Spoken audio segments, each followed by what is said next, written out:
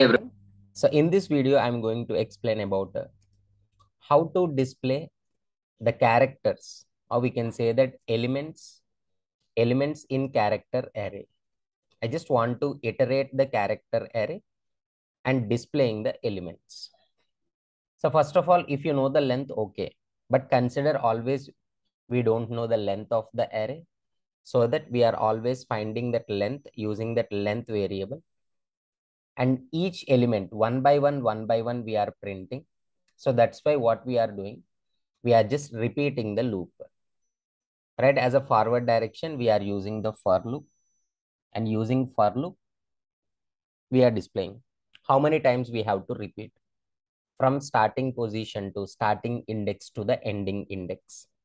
Here, suppose I'm taking one array as it is a character array. Suppose I'm taking that array name is a ovals. Array name is a ovals I'm taking. In this array, I'm storing the values like A, E, I, O, U. A, E, I, O, U. I'm taking 5. And here it is, as we know that index always starts with a 0. 0, 1, 2, 3, 4. So we have to repeat the loop from 0 to, please don't give the value directly. So that is length.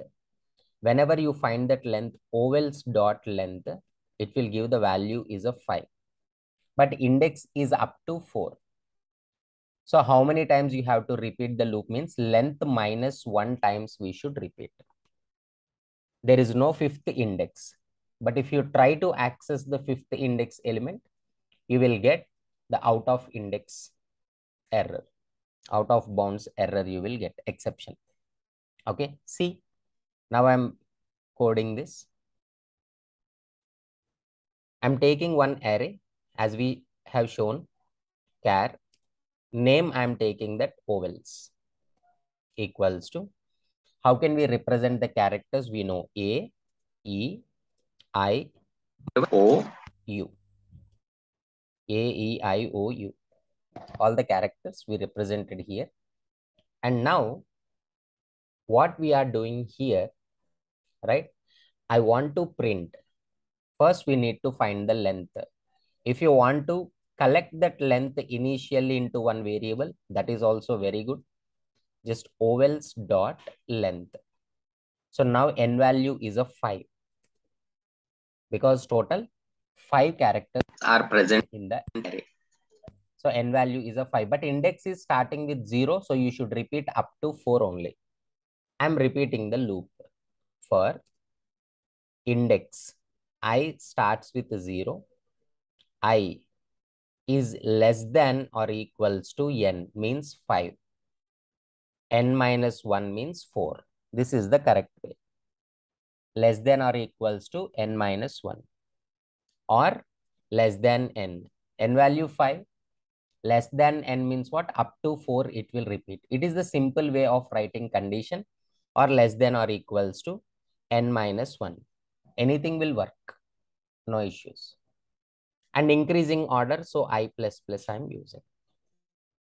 Every time I'm displaying the character, system.out.println, just ovals of I. Ovals of I. First I value is a 0. In 0th location, A is there. Next I value 1. In the first location, E is there. Next I is present, O is present, U is present. We are accessing the elements up to here. Sir, instead of taking into this variable n, can't we directly write? See, first let me show you the output of this code, AEIOU. So why wasting the memory? I don't want to take extra memory. Just ovals dot length directly I'm representing here. Right? No issues at all. No issues. Just I value is 0. And here it is ovals dot length is a 5. 5 minus 1 is a 4. Up to 4 it will repeat, and we are displaying the values. AEIOU. This is how we are displaying the elements of character array. Please execute the program and check the output. Hope you understood. Thank you.